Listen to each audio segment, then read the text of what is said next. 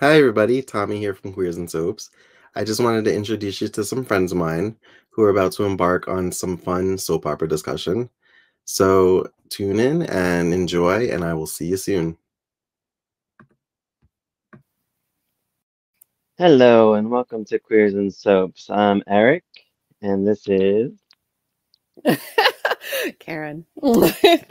um today we're doing episodes October 14th, 1981 to October 22nd, 1981. Tommy will roll the credits and we'll begin.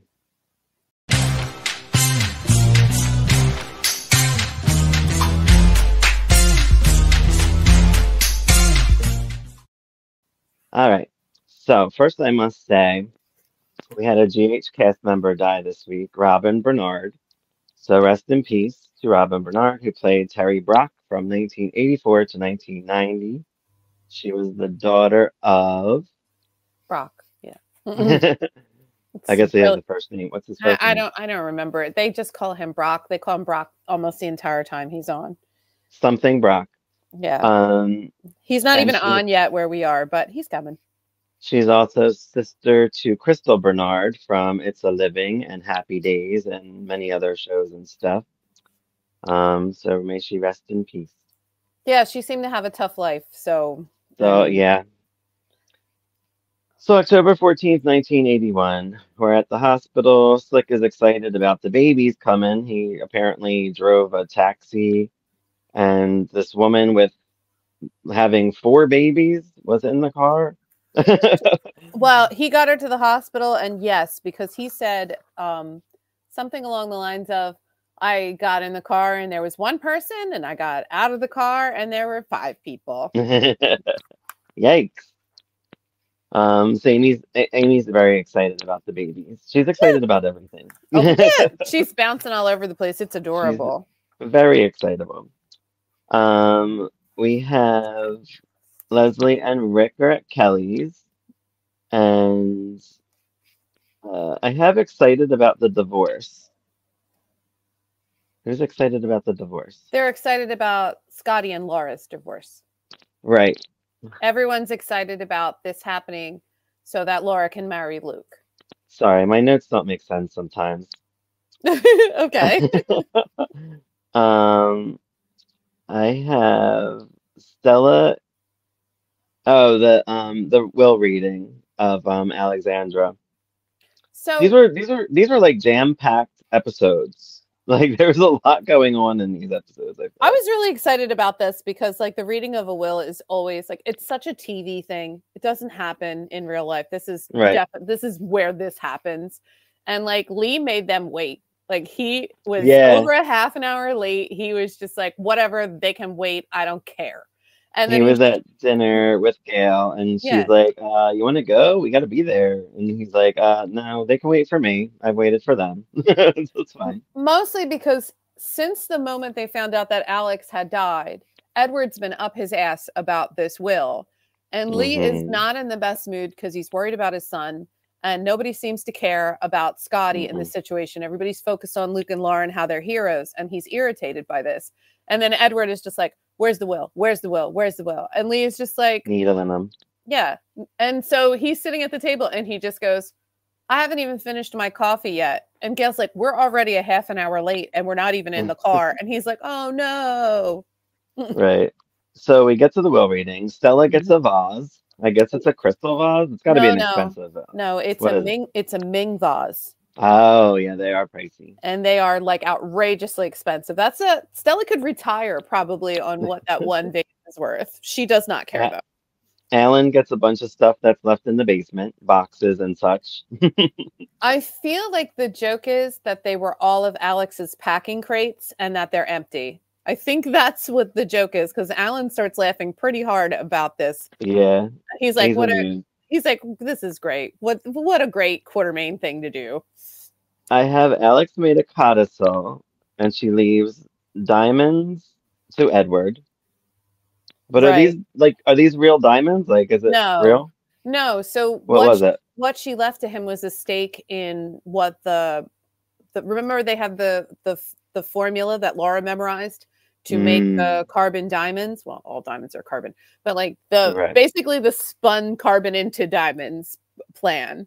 And so she left that to Edward, which would have made him like so much money. Right. But they didn't. Destroyed it all. Yeah, they destroyed it. So he got nothing. And what does Lila get? Lila gets, I think it's 35% of the shares in ELQ. ELQ. And this is what Edward wanted. He wanted to know where the stocks were going. He thought he was getting the stocks. No, this isn't what he wanted. This is what he said was going to happen. He's like, oh yeah, I'm just gonna get my stocks. Can I get my stocks? Oh, can we get my stocks? Like, come on, can we get on with this? I want my stocks.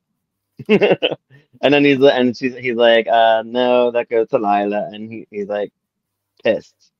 Yeah, yeah, because of something he's done.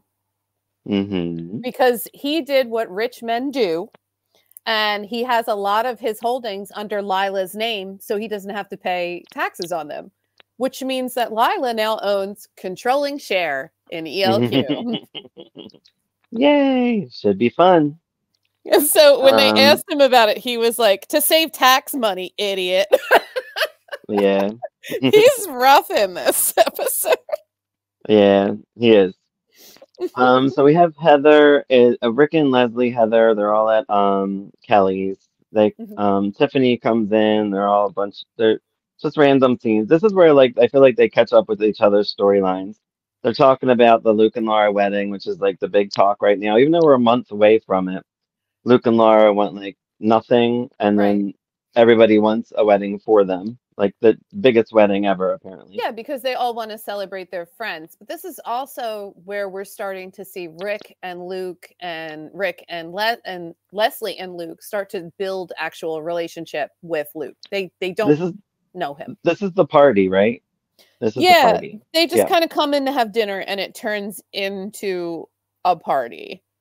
Tiffany mentions filming her new movie in Port Charles. I don't know if that becomes of anything or if it's just like talk. She wants to do a movie. I'm getting a feeling that during Ice Princess, because I didn't watch all of Ice Princess, that Robert tricked her into siding with them by saying that he had all this money and stuff. And I think that's why she's having such a hard time letting go of the idea that he does have money. So I think she gave up her film career to help them. And now she just wants to get back into it and start her movie. And Laura's face when Tiffany starts hitting her father up for money, she was horrified. And like Tiff is shameless. You have to be proud of her. She is shameless. She's just like, give us money, give me money, give me money. I want to make a movie. I made a side note. You know what I hate about back then? They don't. They let people talk for real, and I can't understand what the fuck they're saying. Oh, I was going to try to wash my mouth on here. What the French they're saying. every party they have, in on one hand, I like it because it feels more realistic. But on the other hand, it's loud as hell. Every party is loud as hell. And you can't understand what they're saying.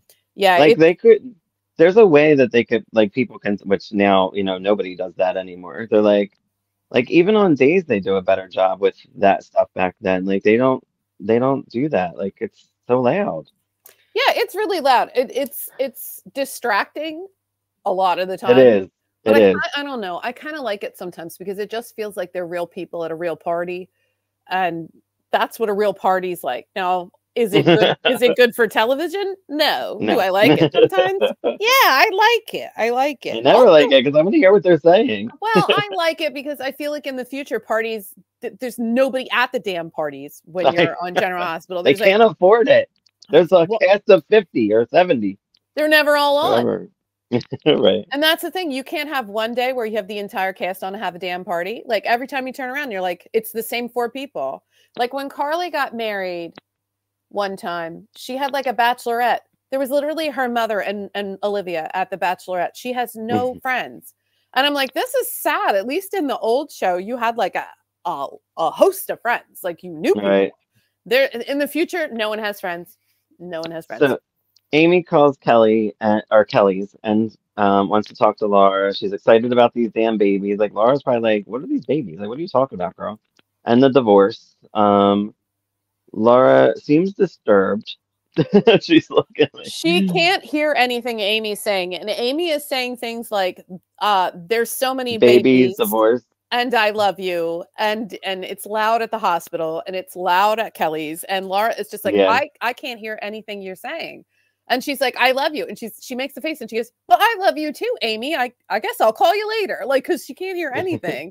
And it's just, again, this is a moment where you're going to hate it because it's loud, but I love it because it feels like real life.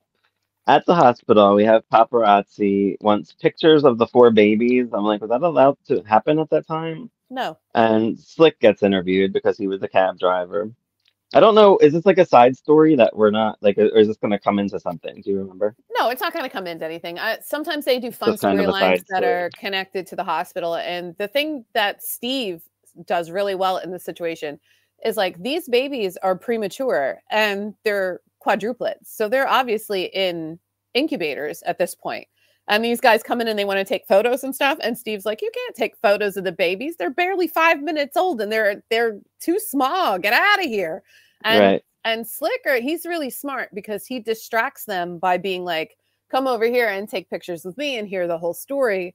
And it like really kind of saves the situation. And Slick's funny because he pulls Steve into the pictures, he pulls Amy into the pictures, and he makes a big spectacle out of it, which is a great, and it's a great way to keep the reporters away from the actual mother and all her children. That's too many babies. Leslie suggests to Rick that they should try to get to know Luke. This was kind of silly.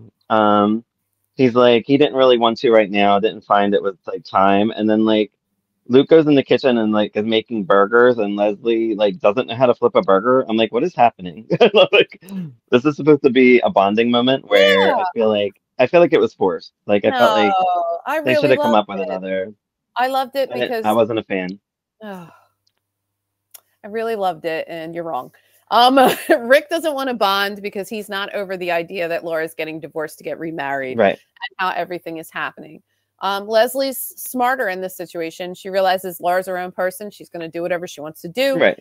And they need to become family. So she goes into the kitchen and she basically lets him show her how to do things so that he feels in control of the situation. Leslie is a really good person. You'll see that later when she is in the restaurant across from Monica, who used to sleep with her husband. So like, you're going to see like Leslie really gave Luke an opportunity to shine in that moment so she could ask him questions and learn about him and in a position where he would be less uncomfortable to be in the room with the soon-to-be mother-in-law. I gotcha. So I really, again, it was silly, but it was silly in a fun way. I laughed a lot. I had a great time.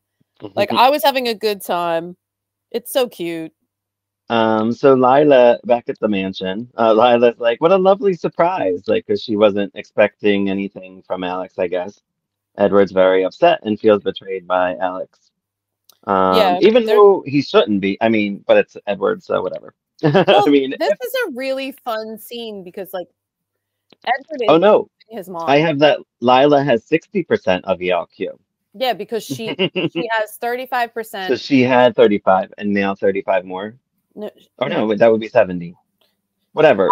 She has 60%. I wrote down the percentages of it. It was 25 and 35, which gets her to 60%. There you go. Okay. I only wrote down the 60 part.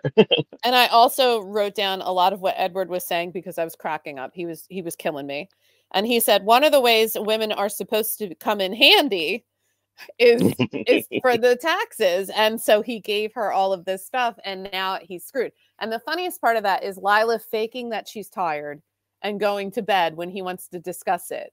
And then he's crazy because he wants to charm his wife. So he drinks 2 full snifters of brandy and Alan and Monica are cracking up and they're making fun of him. And it's like, it's really funny. That was really funny. Because they're like, oh, she doesn't care anything but her teas and her charities and her gambling in Florida. And he's like, she's going to lose the company. Like, and then he goes to charm her and she has locked the bedroom door. She tells him she's sleeping. Yeah, that was funny. I was crying. I had so much fun. I love Monica. She's the best. Back in the kitchen, we got Luke saying that he's totally committed to Laura, to Leslie. They have a nice little moment there. They're making people keep trying, like, interrupting. Mikey comes in. He smells burgers. He's so cute, that kid. Yeah, he is. Edward tries to get Lila to turn the stocks over to him already. He don't waste any time. That's when So- she fakes her being tired and stuff. Um, Mikey lives next door to Rick in the room above Kelly's. yes, I guess it's like an Airbnb it before they has were a been. thing. It's always been. It's always been. People used to rent rooms. Well, nobody lives there now, right? Um, Not currently, because once Carly took Because they over don't. as the owner, they didn't have anybody that was in between places. They should have I kept that kind a of thing. they could have put decks up there, but they didn't. Yeah, right? Yeah. A lot of There's people many lived people they could have. above Kelly's, like Jimmy Lee Holt lived above Kelly's. Oh, Joe Kelly lives at Kelly's. Like everybody lived at Kelly's at one point or another. Luke has lived at Kelly's. Bobby's lived at Kelly's. Everybody has lived above Kelly's at one point or another, or Bobby's now currently. Yeah. Heather comes in. She mentions Stephen Lars. She wants partial custody, so she's, I guess, fighting for him. She And has been consistently. She's just not yeah, getting any of it. right. And I guess she wants help, Rick's help. I don't know what he can do. Um, I have a man is brought into custody. What part was that? Okay, so it's just a quick little clip that there's this tall guy with dark hair that they arrest. We'll come back to him later. But like Okay. he is the guy that has been robbing the houses. Oh, the Heather. Okay, gotcha. Right. So they think that he may have been the one that killed Diana Taylor because he had broken into the house previously. They think he broke into the house a second time. So they have caught him and arrested him. And it's literally like a second. They show him and then they cut back to the party at Kelly's. Right. Yeah, we're at the party. Everybody's dancing. Laura's worried about Rick and Luke not getting along. Heather tells Rose about the custody thing. Luke and Laura want finally get some quiet time. They talk about having the quiet wedding, just them two. Well, they go out on the docks away from the Yeah. party and they talk and it's very cute. Their banter is always kind of on point. And it's really just about how they just want the decree so they can get married. Tiffany mentions at the party that she wants to what for Robert to produce her movie. She's pushing this movie. Well, she's That's still all in I got for that denial. episode. She's still That's in all I got denial for that one. about, well, I have a lot, but she's in denial about him not having the money. There's a lot going on because Joe was upset in the previous episode because Anne Logan got very drunk and he ended up leaving even though she was kind of like entering her slut era. And she was just like, I'm going to be a hoe, like is basically what she told Joe. And Joe was like, you're a good person. Why would you do that? And she got tanked and he left there. And Heather's really upset because Heather's in love with Joe. And Right. so Heather thinks that Joe's in love with Anne. So when Joe gets back to Kelly's, Heather's pissed at him because she thinks that he was fooling around with Anne, but he wasn't. So October 16th episode. No, I don't know there's still more stuff going on. I don't know why you don't have any notes on the rest of this episode, or if I just put it all in one episode. you might have put it all in one. No, I'll 'cause start 10 out with October. I'll start Okay, out with good. October 16th, and we'll go. Sure. Bobby and Leslie and Monica are talking in the beginning of this one. Susan brings Jason in. Monica says he won't be a Quartermain heir. I love that line. That was great. Right. She said, no matter Is what you do, Is that matching your notes or? yeah, he'll never be Okay. a Quartermain. Tiffany and Laura chat about Robert Luke. Luke gets a telegram about the yacht, right? Yes. Yeah. And then they're worried about. The yacht is going to be delivered in a month. So they have a month to figure out what they're going to do with the yacht. Because remember, it's going to cost $5,000 a month to bunk the yacht at the shipping yard. Yeah, this yacht's like ruining them right now. Mm-hmm. Tiffany seems to envy Luke and Laura. Laura's afraid her love will end. What she's saying is that she's very much in love with Luke and it's extremely intense and she's wondering if it'll fizzle out. Now, Tiffany consoles her by saying that Tiffany has been both in love and had money and has never been in a situation where love has superseded money. And Laura kind of indicates, well, what about Robert? And she's like, oh, Robert has a bunch of money. And Laura's like, he doesn't have any money. I know. That's what I said. Tiffany still thinks Robert has money. Susan and Alan meet up. She's bugged by his family. Right. She shouldn't have come back. Monica seems to win. So what she's saying is that she shouldn't have left New York and come back, like New York City, to come back to Port Charles, because everyone in town doesn't want her with Alan because she is, in fact, the mistress. And Alan is ignoring that. And Monica was right. Her baby won't ever be the Quartermaine heir. I can tell you that from the future. So, like, what she says to her is true, because Monica is the legitimate wife and Susan is a homewrecker. And no matter how she wants to spin their greatest love of all or whatever, she's still a homewrecker. Like, they're not divorced. And Alan blows all this off because he doesn't care. It still takes two. I don't blame Susan 100%. I'm not saying it doesn't take two. I'm saying that Susan should have been smart enough not to get involved with a married man of a rich family where this is all going to go. This is not going well for her. And she was right. She should not have come back to the cottage, but she did. So Luke and Robert meet up with a dude. They want to sell. They're trying to try to sell the yacht, it looks like. So they meet with an appraiser, but I think Luke gets his wires crossed because I think he believes that this guy will buy the yacht. And really what this guy does is he appraises the yacht for how much it's worth. And it is worth $5 million. So the guy tells them, you can do one of two things. You can hold on to it until there's a buyer. Or you can sell it for scrap. And if you sell it for scrap, or even if you get a buyer, you're not going to get the full $5 million for it. The market's not there for that. Right. So there's no easy solution to the yacht situation as of yet. Edward is kissing Lila's ass. I love that. It's he so bought funny. Her flowers. He's all up her ass. Yeah. And she's just like, I guess she's enjoying the moment. She's like, it doesn't happen often. Well, she's an amazing character, and Edward always thinks he's the smart one, and he has nothing on Lila. Lila runs circles around him all the time, and she's really enjoying this attention and this power she has over Edward at the moment. And I am too. I laughed a lot during this episode. So I have Alan talks to Edward. He says to Alan that he has no backbone and recommends abortion. Oh, so what he said to Alan was, first off, Edward got flowers for Lila. He got like 3 dozen flowers. And in that conversation, we find out that Edward hasn't bought Lila flowers. And he says 20 years. She says 30. So we are starting to get 30. So it's 30, right. So when Alan turns up, he gives Edward a bunch of crap for giving Susan a hard time. And he's like, everyone in this family needs to get on board and leave Susan alone. And Edward says to him, well, we didn't cause the problem. I didn't have the affair with Susan. That woman is your mistress, and that boy is your biggest mistake. And when they go in to discuss it, Edward says, you should have fixed it. And Alan's like, how? And he's like, you should have gotten an abortion. Yeah. And he's like, well, you didn't get an abortion when your mistake happened. And he goes, I didn't get the choice. So if it were up to him, he would have gotten the abortion and, He'd kill all his babies. Sure, because they're a problem. They're a problem. He's he wanted to have dog. sex. He didn't want to have illegitimate heirs.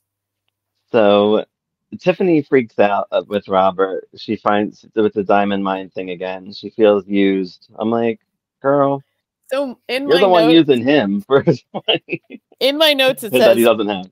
Why won't she believe him? Is she ill? He is poor. But he does kindly, like, it takes him like forever to drill this into her head. He's like, it was my cover. I didn't have any money. I don't know why you think I have money. And this is when it kind of became clear to me that he tricked her into helping him. And that's why she's holding on to this idea that he has money so hard, is because she gave up a lot of stuff to help them during Ice Princess, expecting that this man would help her. Well, she didn't, because she was kind of with Tony. Victor. Sorry, Victor.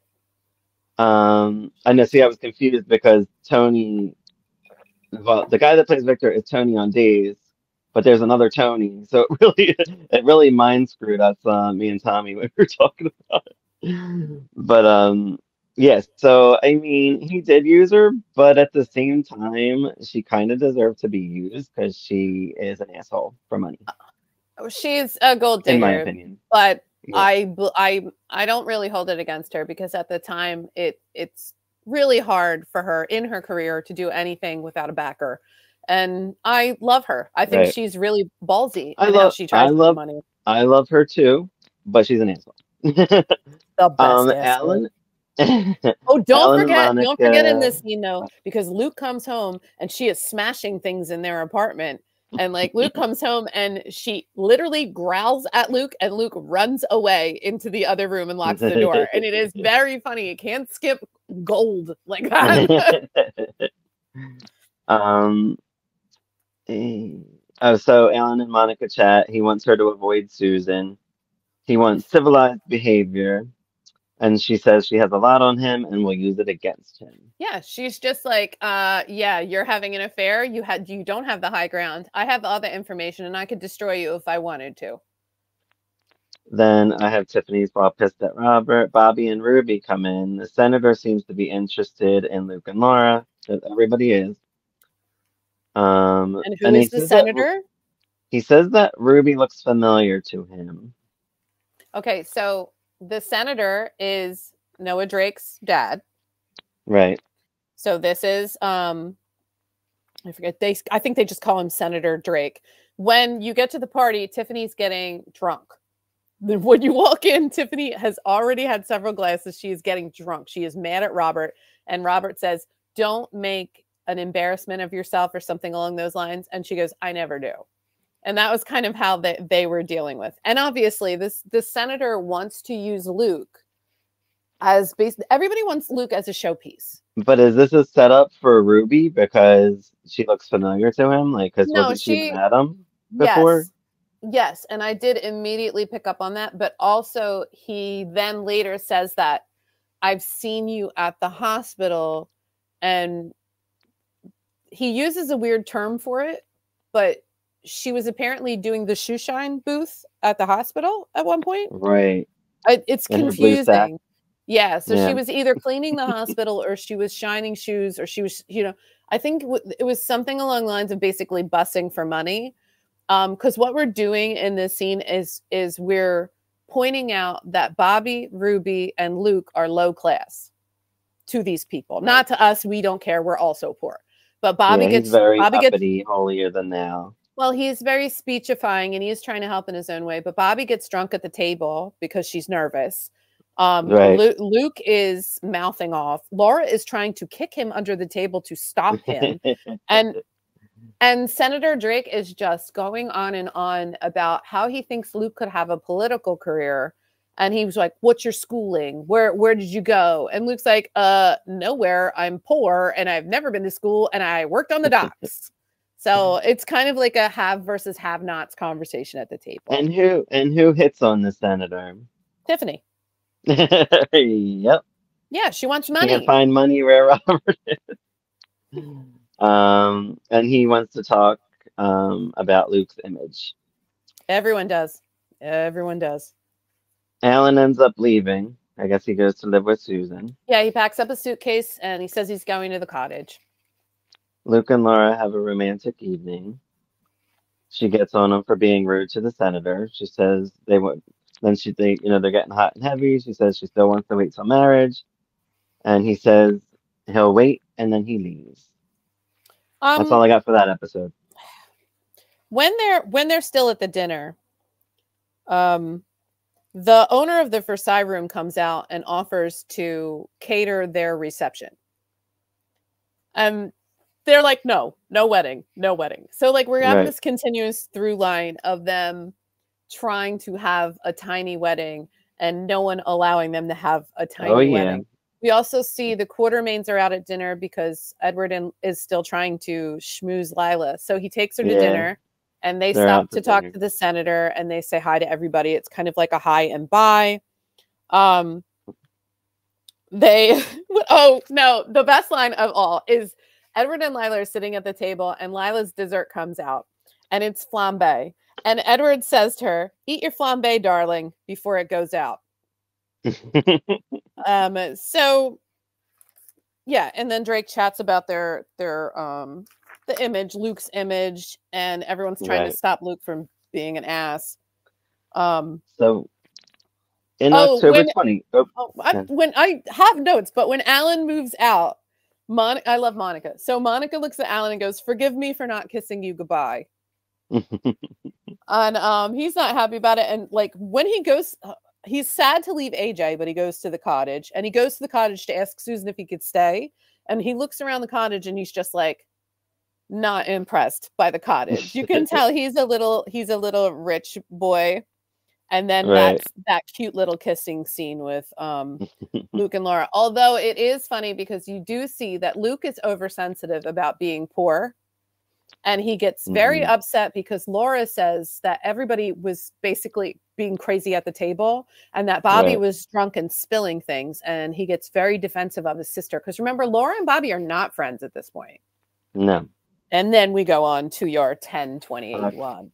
October 20th. Your notes are not enough notes. You have to make more notes. We have a Claudia. Well, that's why you're here. Or I could just talk by myself, right? I'm going to hang up on you. So October 20th, Claudia sighting. Yay! She doesn't do much. She just talks to Laura about their adventures because everybody's interested, of course. She calls Luke. Robert says he went for a job interview. And now you could talk about the job interview. I will be talking about the job interview. Just remember that Joe is looking for Heather, and he has good news. So this is about that guy that was arrested, but he can't find Heather. His good news isn't that great. No, it's not. No, but go on. It's speculation. Okay, so Luke has a job interview at this place called RBJ, and he is being so weird.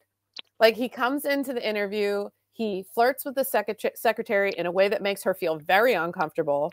He sits down waiting. He's like very hyper. He's very singy, very, weird. He's reading the magazine, but he's really staring at the secretary. And he goes into the job interview, and this guy tells him that they love his image. They love everything about him. And he's like, "Oh, great. Well, let me meet the other partners and I could start right away." And the guy goes, "Well, do you want to start right away? Or do you want time to get a haircut and a new suit?" So they love everything about him, except they hate everything about him. And they want him to be a completely different person. And he does what I do. He's like, "I don't think this is for me." And he left. And I 100% agreed with him. And all these episodes are like, Luke goes to a job interview. They don't like Luke very much. Luke leaves. But they want him. They all want him. Yeah. They're like, haircut, suit, become corporate. And then Robert has a phone call. Yeah. So Tiffany goes to Robert. She calls her agent. Where's Robert's phone call? What? Robert has Where you at? That's where I am. So Robert has a phone call. He's on the phone when Tiffany shows up. Gotcha. And he seems to be arguing with whoever he's on the phone with. We don't know. And then he hangs up. Tiffany walks in, and she uses his phone to call her agent. And she also uses the phone to call collect to her agent, which was hilarious. And her agent is not interested. She cannot get through to her agent. She's trying to get anything she can going to get some money for that movie. She doesn't have any money. She doesn't have any place to live, and she doesn't have a job. Like, look at it through her eyes. Oh, I do. I'm not saying bad things. Jeez. I love Tiffany. I didn't say she was an asshole this year. You just said minutes ago. All right. Anyway. This time. So anyway, Claudia mentions a big wedding. Here's the thorough line of the story constantly. Yeah. Laura's like, job interviews and wedding. Laura says no wedding, but you can have a bridal shower. Yeah. All right. Yeah. And that's they're all like at the clinic, like in and out of the clinic. And they run into Brian, and like Laura's like, "Well, I gotta go." And Brian's like, "Wait, where are you going?" And then he's like, "Big wedding," and everyone's like, "No, big wedding." And he's like, "Oh." And I'm like, Brian's been in this episode for 3 whole seconds. We never see them. So here's my note: when Rose and Joe are together, and Heather comes, and that's when she's saying she has a bad day, and Joe wants to tell her something. Well, Luke is in the real estate office. And it is very green. Like everything is green in there. And then Heather shows up and Joe has his stupid weird theory that's he's like this guy broke into a house once, so clearly he's the murderer. And she's like, Joe, you don't even know if did you find the gun? Do you know if he broke in a second time? Did he confess to anything? And Joe's like, no. But basically what Joe says is there's got to be a way that it has to be this guy. So we're going to pin it on him, basically. And you'll be fine. And I'm like, Joe, what kind of lawyer are you, man? There's no case here. It's all circumstantial evidence. And you have no smoking gun. I don't know what Joe's thinking. I know. I was like, this isn't great news. I mean, it's a nice theory, but yeah, whatever. Well, Still gotta prove it. Doesn't believe it either. She's just like, this isn't good. This isn't enough. But she kind of buys into it because she's like, all right, we'll celebrate anyway. Right. I know. So so Tiffany has a global surveyor guy come over. He's the editor from the Global Surveyor, which is a rag. He wants to do a story on the island stuff. He wants juice, though. He's like, was there an orgy involved and all this crazy shit? He wants slutty little details. And Robert gets so offended.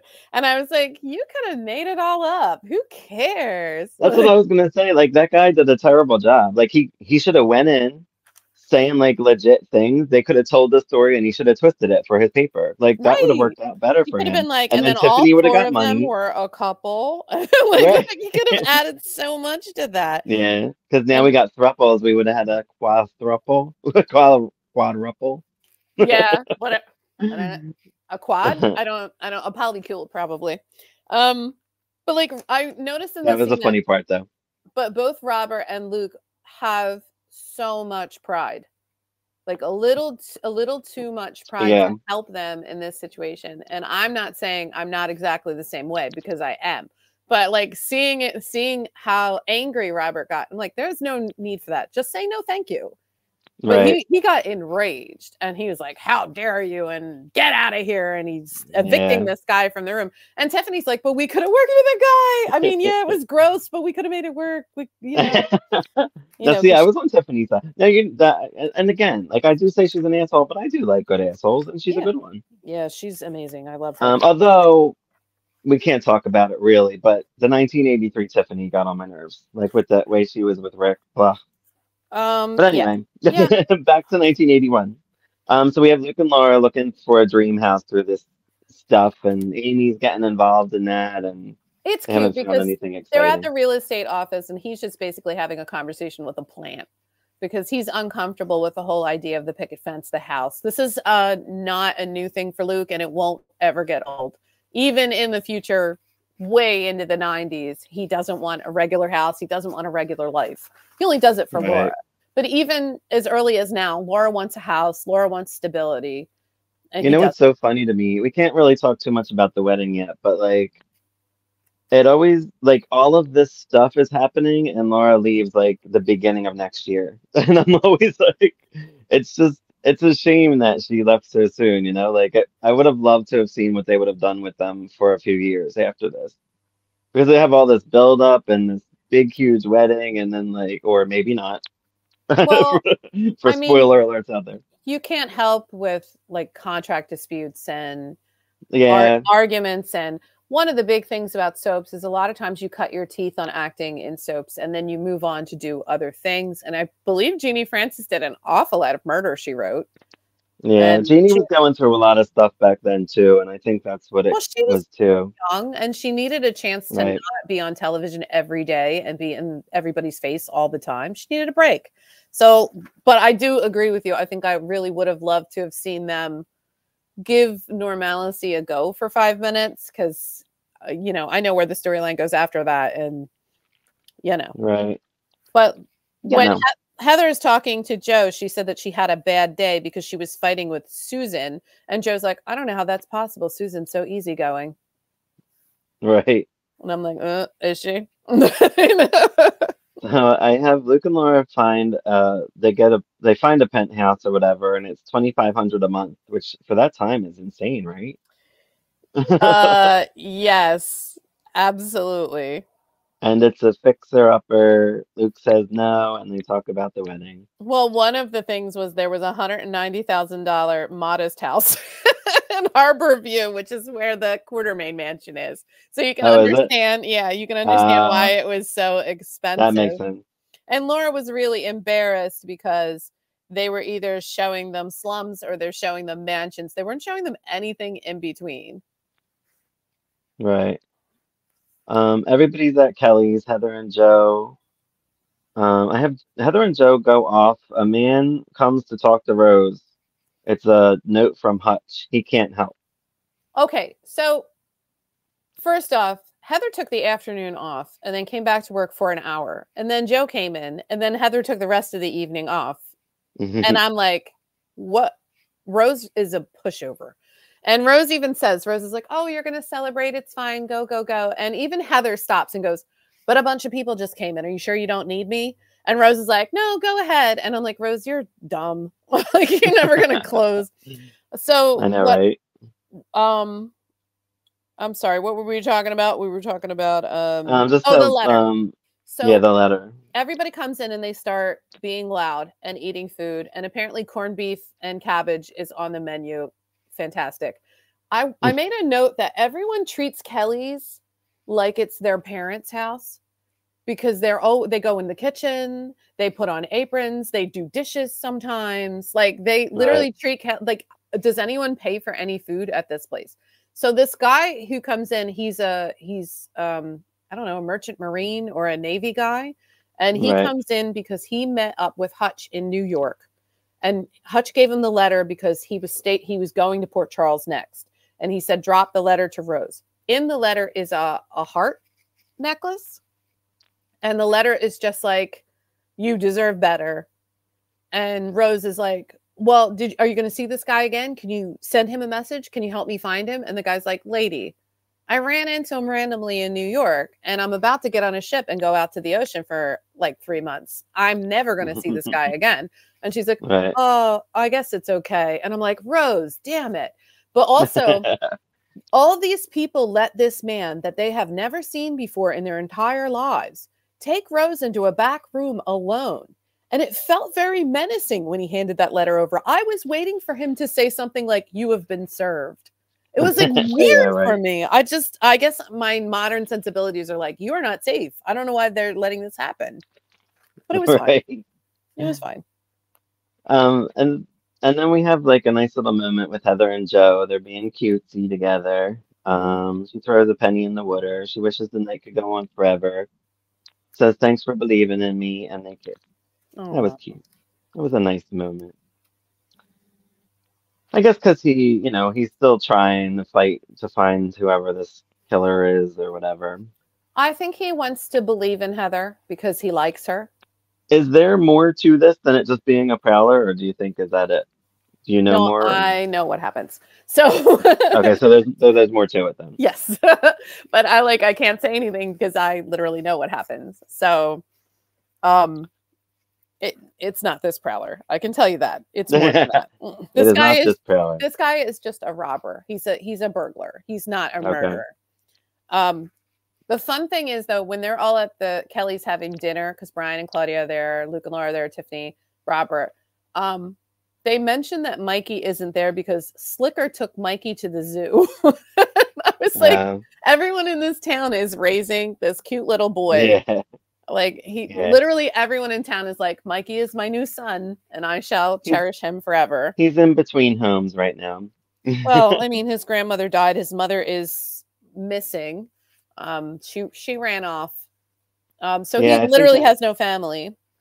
So my last note on this one is Tiffany wants to capitalize on the story and they all cheers. Here's to divorce, or here's to the wedding and here's to the divorce decree. That's all I got for this. Brian, again, talks about the wedding. Everybody talks about the wedding. Everybody's mad that they don't have a big wedding. And it's just crazy. I do think it was funny because Brian and Claudia are in the middle of hanging out with all of their friends and they just stand up and go, oh, we have to go to the movies now. Yeah. And then they're like, does anyone want to go to the movies? And everybody's like, no. And then they take their party back to Robert's penthouse. And that's when they cheers and all. So they move from Kelly's to there. And their toast is my favorite toast, because it's all this and poverty too. Because that's where they're at, pretty much. That's right? where they're at. Yeah. So these episodes have been very funny and very lighthearted. Yeah. So I feel like we're building up to something else because everything's been so like, I know. It feels, the will is funny. It feels like there's more juice in these episodes than in 1983. So I don't know what happened. Yeah. Like maybe different new writers. Yeah. So we get to October 22nd, which was our final episode of this series here for the day. Steve, Monica, and we have Georgia, who's one of the nurses at the team center. I don't know if she ever has a life outside of work. I don't know. I don't think so. Just see her randomly. I think Jessie Brewer used to, and then as she got older, the actress was sick for a long time. So I think Jessie Brewer and Georgia you only ever see at the nurses' station. Oh. I mean, you see Amy everywhere because she's wonderful. But I think those girls you just see at the counter from then on. I wonder if they talk about her like when she's gone. What? If Georgia, when she leaves, like I wonder if they like mention her. Like, oh, she went to wherever. Well, General Hospital has a habit of mentioning you after you go, wherever you go, they mention it. And they also have a habit of naming new characters after old characters. So as we have Dante, we have Dr. Dante, and then we have Sonny's son Dante in the future. So it's kind of a ton. Yeah, it's a constant like reusing of names. I like it. I think it's very legacy based. So Alan and Susan are at Kelly's. Amy is helping Luke and Laura find a place. Yes. And Amy overhears that they moved in together at the cottage, and she's excited because this is hot new gossip for her, and she needs to tell everybody she's ever met ever. I love her. Oh yeah, of course. And Lila like they're living together, and everyone's like, "We all know, Amy. We already know." And so Lila actually calls Luke. Yeah, I have that right now. And she invites. Well, before that, I have Tiffany still getting on him about this diamond mines. Does she really think that he has money still? No. At this point, it's become like a sick joke. So she's like a joke. Okay. She's using it to needle him all the time about everything. It's very funny to me. So yeah, Lila calls, meets with Luke at ELQ. I like that he says, "What does this sexy old lady want with me?" Right, because he thinks she wants to meet at the house and she wants to meet at ELQ. Right. And he has no idea why she's at ELQ. And they seem to think that they want money back from something. I guess they lent money. Do you know that situation? They got the $50,000 was from the Quartermains. They remember Robert and Luke both have $50,000. I believe it was like a reward for not everyone dying. Or they may have gotten the money from Alex. It's not really that clear where the $50K came from. Yeah, I didn't know where it came Not from when I started watching, although maybe I should go backwards and watch some of the Ice Princess to see if I can figure some of this stuff out. Because I know like the broad strokes of things, but the tiny details sometimes elude me. Yeah. So we have that Laura wants to live at Beecher's farm. Is that something? Beecher's Corners. Beecher's Corners is where they went when they were on the run. They stayed at the Whitaker's farm. Okay, so yeah, that's where I put two old ladies talking about Luke and Laura until I got their names. They're Esther and Agnes. Esther Calhoun and Agnes Whitaker. Yes. So they were in the summer storyline the year before, I guess. Yes, and Leslie and Rick have also stayed there, and they also know the Whitakers. Beecher's Corners is like a fun vacation spot. It can't be that far from Port Charles. It's probably like going to the Poconos for us because they all talk about it. When's the last time they mentioned that? Do you know? What, Beecher's Corners? When Luke and Laura came back from Beecher's Corners is when they had the cigar band wedding, like where he gave her the cigar band. And then when she left Beecher's Corners and they came back to Port Charles, when Scotty confronted her, she knocked the cigar band off her hand because she didn't want Scotty to see it. So that was the last time they were in Beecher's Corners. So I gotcha. It's sad. Actually.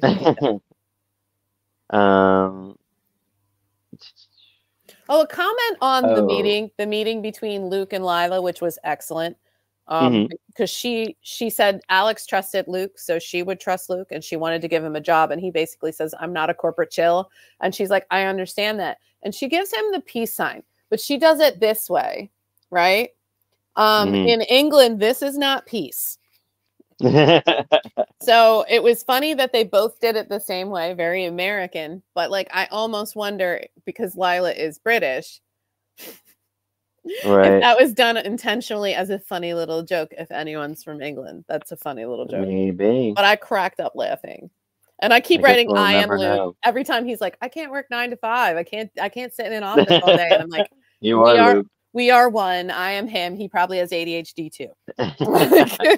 Yeah, right. Probably, because like you said, he couldn't settle down and stuff. He's all over the place. Yeah. Yeah. Very So similar. yeah, she wants him to work at ELQ. Um, I did make the comment of she who is it? Oh, Leslie says to Agnes, Robert, the one with the patent leather hair. Oh, I What's wrote that that down. mean? It is What does that mean? it's because his hair is very like a like a Ken doll helmet, I would say. And I think that's what she meant by that. That it was very Okay. smooth and very like perfectly no flyaways. But I I mainly wrote it wrote because I that didn't know what it before. meant. I'm like, what? I find Leslie to be a hilarious human being, because she was taking that kid to X-ray, and she was joking with that kid the entire time they were going to X-ray. She was like, "Oh, don't run any marathons," and he's like on crutches. And then she stops at the elevator to go get the phone call, and she's like, "Don't go anywhere." Like, the kid's like limping around on Right. crutches, and he's laughing and she's laughing, and I'm like, she must be really good with like the pediatric patients. Yeah, for sure. I did like that. I also wrote the patent leather hairline down because that made me laugh a lot. So Robert and Tiffany meet for a book deal on an island adventure. They're getting like $50,000 in advance, and they want everything. Robert isn't feeling it. Tiff is mad and says, "Suck eggs, Tiffany." Robert Well, says, unfortunately, since Robert was a spy with the WSB, there's a lot of information he has that is classified. right. And this guy was like, "Well, you have to tell us everything, all your Yeah, classified he wants like all information." the spy juiciness. And Robert can't do that because like they did mention another character who I wasn't familiar with. Um, but I don't know if that spy died or if that spy is still working, in which case Robert would have blown their cover if he gave any information out. And he actually even Hmm. toasts that woman when he tells Tiffany to go suck eggs, which was great. Right. That was Um, funny. but like, he even toasts that woman and talks to her as if she's not there. So I'm wondering if this is someone who has died, because sometimes I don't have all the information. So Agnes and Esther are talking. They're going to visit Fort Charles, and they're wanting a big wedding as well. Everyone wants a big wedding. Luke insists, no big wedding. Slick is bugging him for it. Amy's bugging Laura. She Slick makes it. be the best man. He's not just begging for it. He's gagging for it, and he wants to be best man. Laura made a call to see if a letter came from Mexico. Is that the divorce decree? I thought she already had that. She Or was it called something else? no, she called Joe's office because they signed the decree, but the decree had to be filed in Mexico and then mailed to Joe Kelly because Joe is her lawyer. So she called Joe Kelly's office to find out if the letter had been there yet, and Joe's secretary said no. Right. Because she couldn't Luke. bring it home with her because it had to be filed, and that takes a while. So it was going to take 4 more days if she stayed there in Mexico, but otherwise they were going to file it and send her copy. Luke turns another job down. So Did you catch where it was? Or did I put it was where? a Rolls-Royce dealership, Oh, okay. I wasn't sure what it was. and it had very bad vibes. And I agreed with him. One of the things I did love about this is the owner of the dealership was very sweet to him and told him a story about how his son died and how he wanted to basically replace his son with Luke so that he could have a legacy. And Luke was kind of digging it until he started saying again, "You would have to be talking to the upper crust all the time." And Luke just does not know how to handle the rich. He doesn't respect them. He doesn't respect hierarchy. So like, for him, it's really difficult to be in these situations where he's supposed to be hobnobbing with these people who are his betters. And it's always about changing him into a different person. So I get, Right, again, right. why he didn't take the position, but it does really feel like everyone in town is throwing jobs at Luke and he's just dodging them. He's like, no. Yeah, right. Right. Well, yeah. He wants to be happy doing what he wants to do. Right. Monica and Lila talk. Monica mentions that Alan tried to kill her and chased her and Rick with a gun. Yeah. Lila doesn't believe it. Lila says, hold on, that they're right for each other. And she wants Monica to make Alan sue her. Yeah. So Monica admits to Lila that she hates the house, and Alan has made her hate the house because he's put her in this kind of untenable situation with Susan and the other baby who she loved the minute he was placed in her arms. So she's really having a hard time with this. And I love this because I love it because it's the mother-in-law and the daughter-in-law are like team Quartermaine. And even Lila says, she goes, I was a Quartermaine wife first. You need to hold on or you'll get nothing. Make him sue you so you get more. And I love this dynamic of having the women side together. Right. And she's like, wait, let's have dinner together and we can talk about our plans to screw over your son. And she's like, I have a charity, gots to go. And she just, she goes. But like Alan and Susan are going to the Floating Rib. Leslie is going to the Floating Rib. Everyone's going there for dinner. Now Monica decides, because she doesn't have anyone to have dinner with, that she too is going to go to the Floating Rib. Everyone's going to the same place. Everyone's going there. They do that all the time. I love it. And everybody goes to the same, but I do like that too. They don't do that as much anymore, I feel like. But it's fun when they did it back then.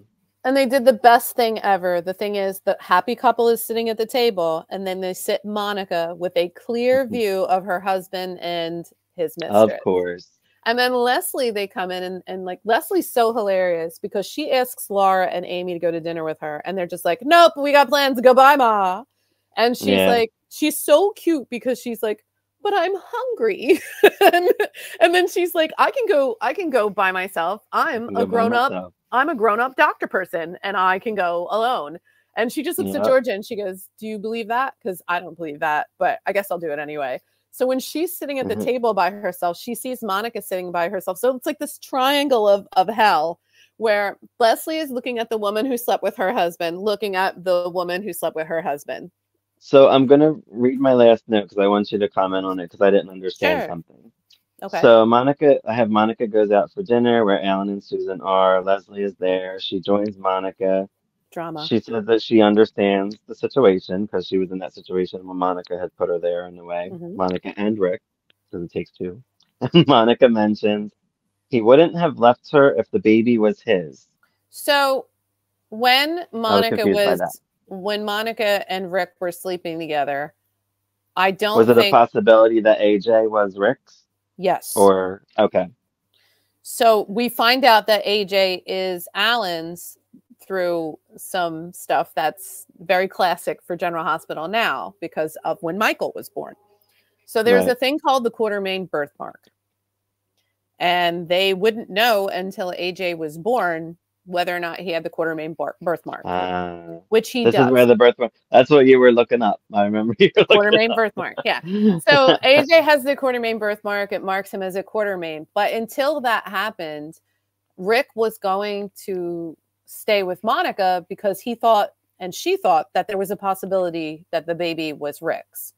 And Alan was upset because he thought that the baby was Rick's and that Rick was trying to pass off his baby as Alan's. So when AJ is born, I think this is a lot of why in the future, both Quartermaine parents have a hard time connecting to AJ is because of all of this that happened. And he was kind of like this. I think Monica would have loved him more if he was Rick's son.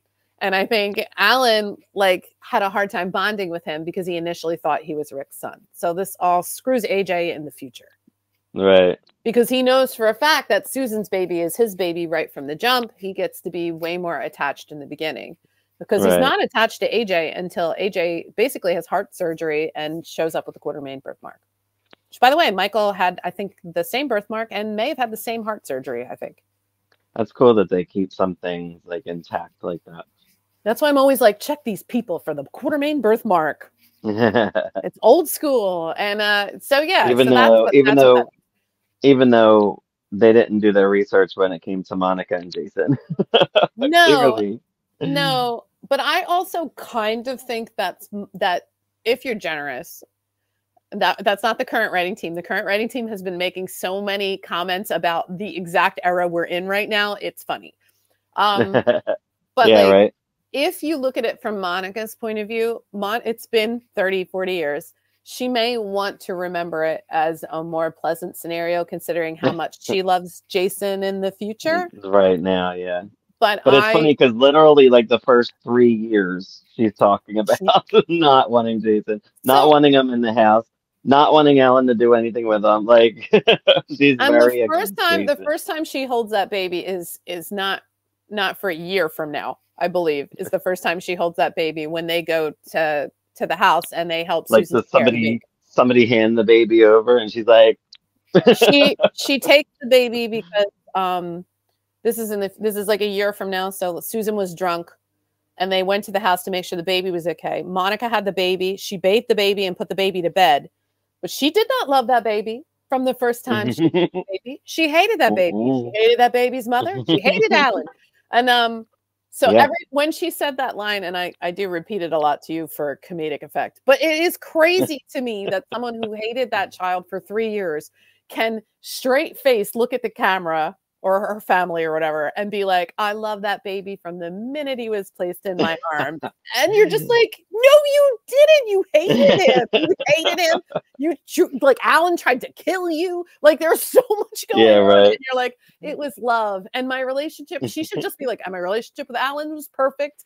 And I loved Edward dearly. And it's like, no, none of that happened.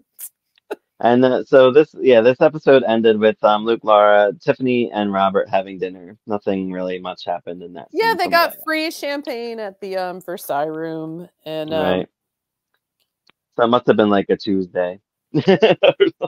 I just love Leslie. She's like, but I'm hungry and I'm all alone. That was so cute.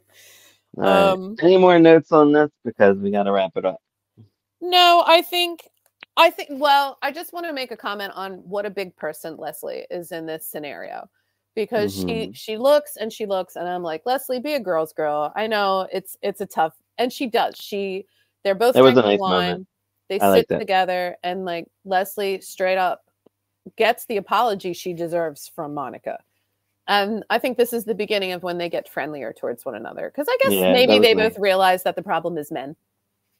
I always love those situations where they bring two people that hate each other at one point together. Well, I mean, she was sleeping with Leslie's husband. What is Leslie supposed to think of her? And it's not like they didn't work at the hospital together and they weren't aware of one another. This is not of Monica accidentally dated Rick. Monica was married to Alan and dating Rick.